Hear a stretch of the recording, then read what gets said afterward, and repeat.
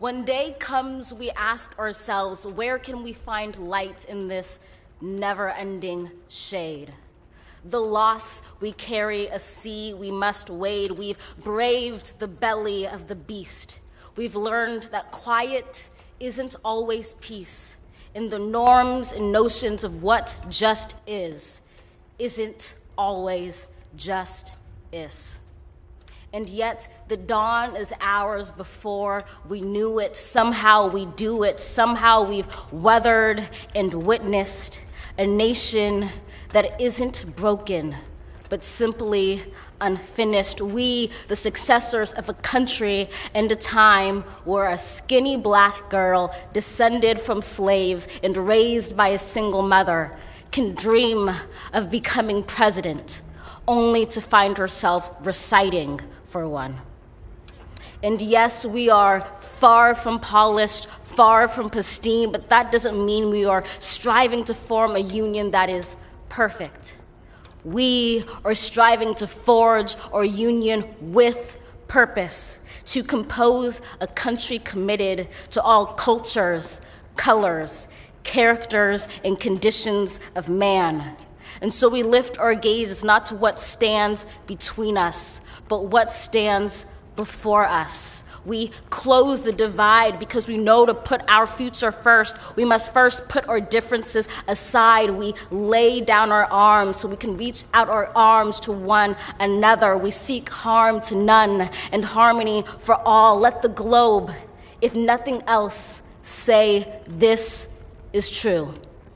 That even as we grieved, we grew. That even as we hurt, we hoped. That even as we tired, we tried. That we'll forever be tied together, victorious. Not because we will never again know defeat, but because we will never again sow division. Scripture tells us to envision that everyone shall sit under their own vine and fig tree, and no one shall make them afraid. If we're to live up to our own time, then victory won't lie in the blade, but in all the bridges we've made. That is the promised glade, the hill we climb, if only we dare it, because being American is more than a pride we inherit. It's the past we step into and how we repair it. We've seen a force that would shatter our nation rather than share it, would destroy our country if it meant delaying democracy. And this effort very nearly succeeded. But while democracy can be periodically delayed, it can never be permanently defeated. In this truth, in this faith we trust, for while we have our eyes on the future, history has its eyes on us. This is the era of just redemption we fear.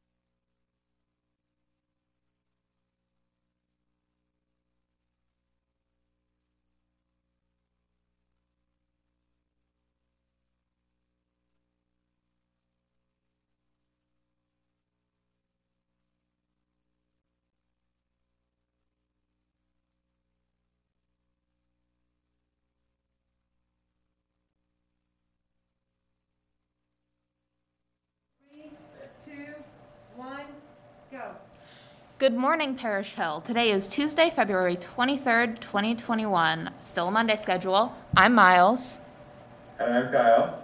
Please stand for the Pledge of Allegiance. I pledge allegiance to the flag of the United States of America and to the republic for which it stands, one nation, under God, indivisible, with liberty and justice for all. Please pause for a moment of silence. The person who has lived the most is not the one with the most years, but the one with the richest experiences. Jean-Jacques Rousseau. For birthdays today, at the beginning now, happy birthday to Kaylin Pearl and Gretchen Ritchie. For today's Black History Month feature, we do Amanda Gorman, who was the first National Youth Poet Laureate from 2017 to 2018. You might most likely know her from her reading of her poem, The Hill We Climb, at the inauguration of Joe Biden. Gorman was born with auditory processing disorder and had a speech impediment as a child. She saw that as a strength, though, saying that these obstacles directed her focus to reading and writing, which she excelled at.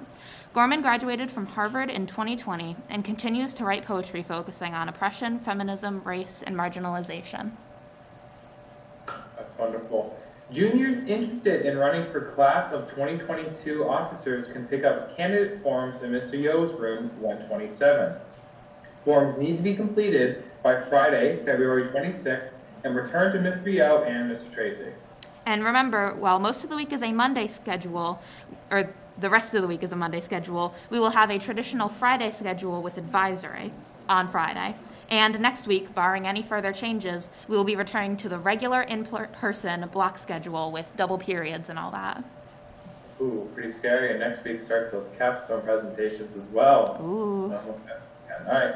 Middle School Council will have a meeting this Tuesday after school in room 140. We will be discussing the end-of-year picnic and fundraising. Any middle school student is invited to participate.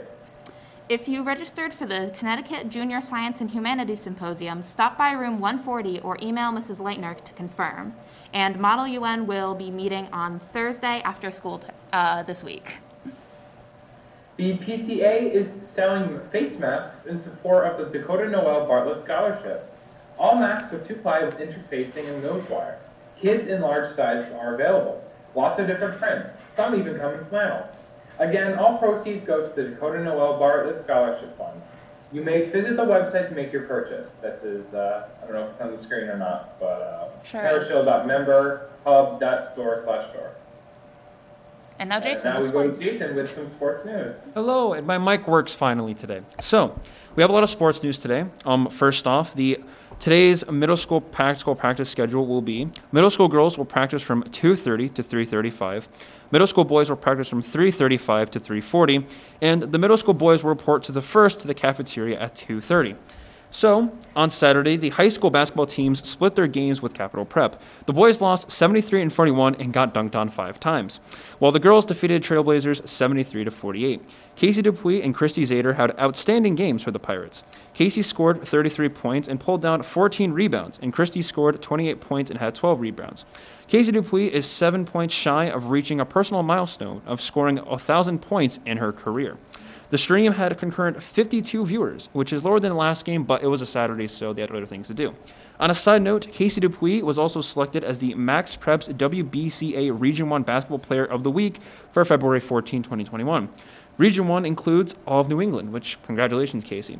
Also, besides all of that, recently the girls' basketball team has created a Change.org petition to get spectators allowed back into the game, especially parents, so they can watch their kids play. More information on this will be below after this live stream. Will be live after this is aired, and go give the girls some support. Miles, what else do we have? Or Kyle, what else do we have? Today we have lunch, which is a choice of cheese, pepperoni, buffalo, or veggie pizza with Caesar salad, and of course, fruit of the day. And weather? Today actually will be fair yet eventful with a high of 41 and a low of 29. I say eventful because around 2 p.m. we should see a small bout of rain followed by some snow, clouds following for the rest of the day. However, for the rest of this week, we shouldn't see too much precipitation, not until Saturday with rain predicted to go all day. So I would say bye to the snow we currently have on the ground, but who knows. All right, Parish Hill, I think that's it. Have a great day. We will see you tomorrow. Goodbye.